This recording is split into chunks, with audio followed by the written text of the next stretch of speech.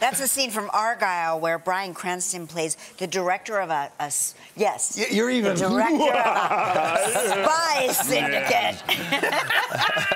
Yeah, I play a nasty villain in this. It's so much fun. It's basically a story about a wonderfully talented and successful spy thriller novelist played by Bryce Dallas Howard. And her prognostications in her books seem to mirror things that are actually happening, and it's disturbing me as the head of the spy syndicate. Oh, there is one.